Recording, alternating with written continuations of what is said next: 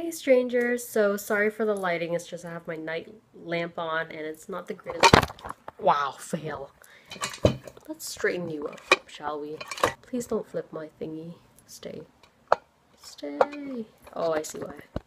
So this is going to be a fresh impression video on LUSH's fresh face mask of BB Seaweed.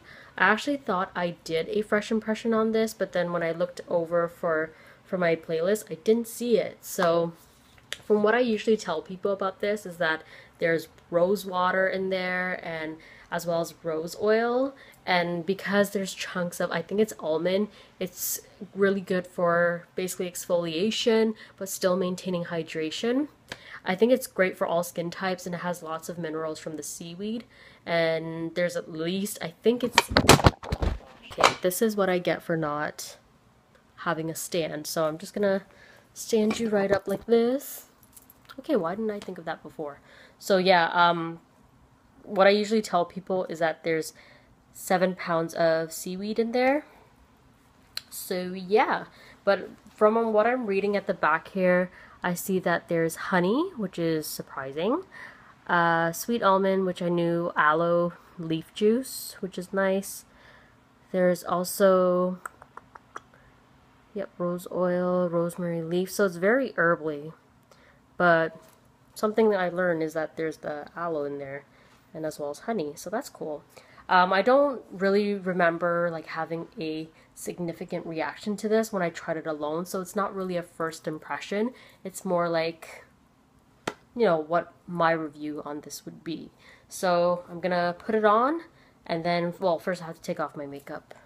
Okay, so as usual, I'm gonna take off my makeup with the blue micellar water, and I think somebody, a subscriber, messaged and said how the blue one is for waterproof and the pink one is more so for sensitive, so thank you for clearing that up. The reason why I'm choosing to do this mask, there's other masks that I want to do a fresh impression on as well, but I just feel like right now, because in Toronto it's raining a lot, like more than usual, and I feel like this area of my nose is really dry, so I kind of want to fix that.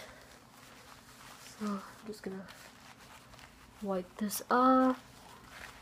Gonna keep my brows on because, you know, we love our brows.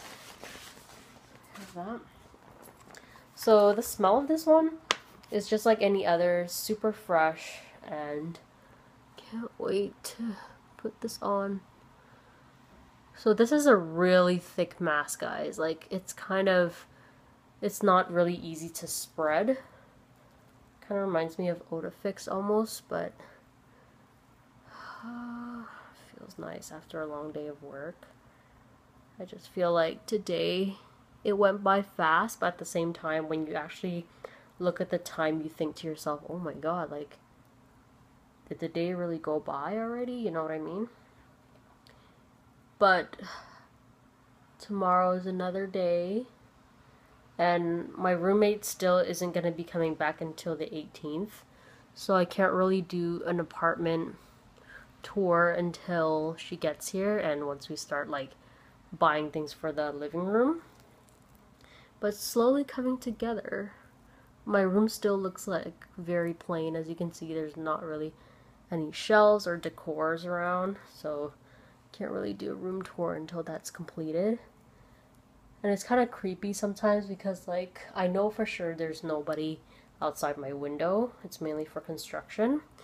But then sometimes I feel like because there's balconies on above my window, I feel like somebody is out there when, like, you know, they're rustling through their balcony. I'm like, oh my god, who's out there, right? So I can't wait to put up my curtains because they're still not up yet. Only because I never got the chance to go buy a curtain rod. And I don't think I'm tall enough to reach the curtain rod from here. So, as you guys can see, I'm not spreading it that easily. Oh, crud.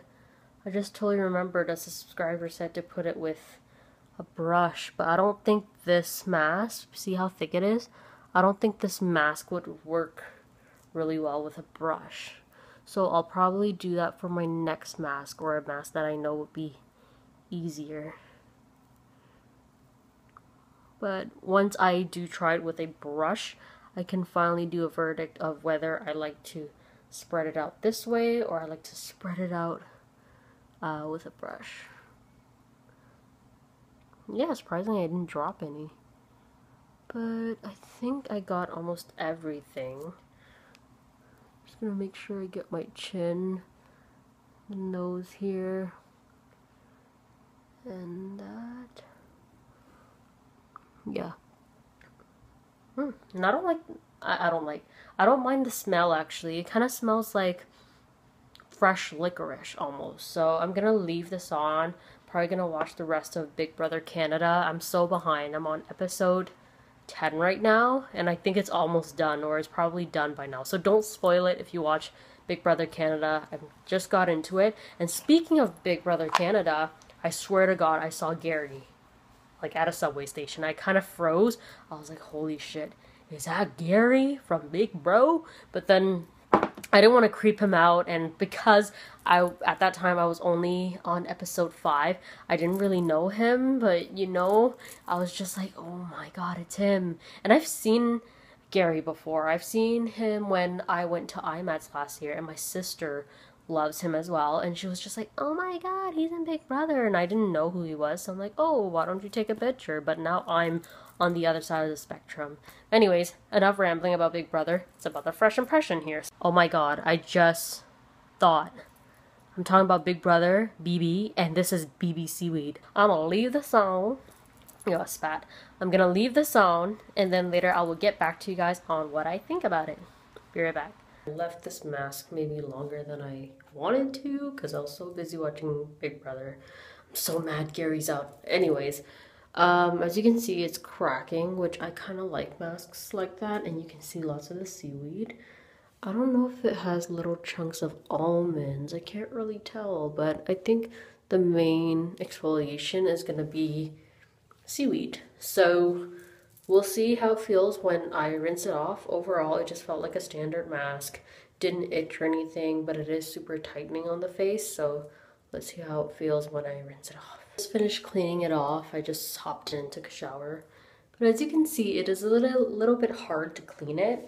So if you guys worry about cleaning your bathtub or anything like that, because you're like me and you like to rinse it off as you shower, I suggest actually rinsing it off in the sink first, because the chunks of seaweed are quite big, and also rinse it off with warm water, because the other mask I find that it's not as chunky, so it's easier to melt it off, but this one it did take a little bit of time to melt it off.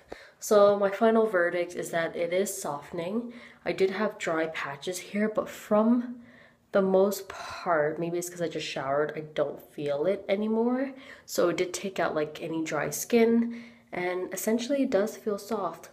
It smells really good. It kind of smelled like aquamarina near the end, so like a little bit of calamine and seaweed, so it is a little bit fishy. But other than that, would I repurchase this mask again? Probably not, just because I like Love Lettuce better, and it did kind of work the same way in my opinion. But Love Lettuce, again, if you guys don't remember, it made my skin feel super moisturized, which is a plus for me, and something that I really look forward to at nighttime. So overall, pretty good mask, but good for those who have sensitive skin and want to get rid of like any dry flakiness. So yeah, check it out, and if you guys like what you see, please comment, rate, and subscribe if you haven't already. All right, have a good night, guys. Thanks.